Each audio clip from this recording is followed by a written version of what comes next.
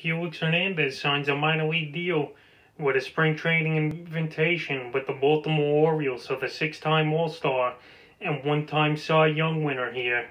34 years old, he finds a new ball club this season with the Baltimore Orioles. And last season, King Felix, he sat out last year. He was on the Atlanta Braves, but obviously he didn't make an appearance because he sat out. So 15 seasons it was for King Felix in his career with the Seattle Mariners. 169 innings he went.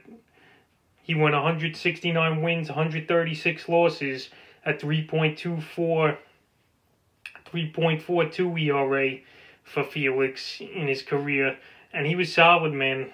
2,729 innings and 2,500 strikeouts in that span. But the last two seasons, it's been a train wreck for Felix Hernandez. In 2018, 8-14 with a 5.55 ERA, 155 innings, 125 strikeouts, and he had a 1.40 whip. And then in 2019, it got even worse for him.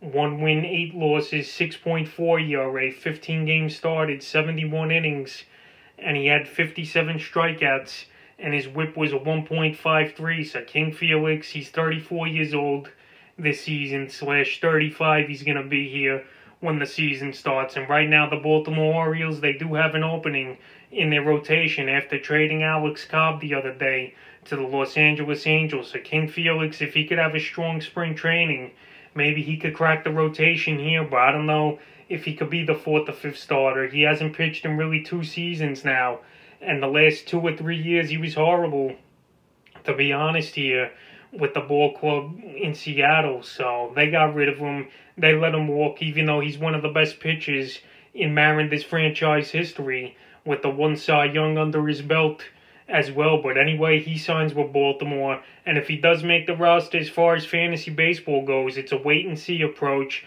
I know some managers, they're going to go out there and draft him in the later rounds because it's Felix Hernandez and it's the name recognition and all. But this guy, he's going to be 34, 35 years old this season, and I don't think he's got much left in the tank, especially last we've seen of him. His velocity went down, and he's got a lot of innings and mileage on his arm, so we'll see if he has anything left.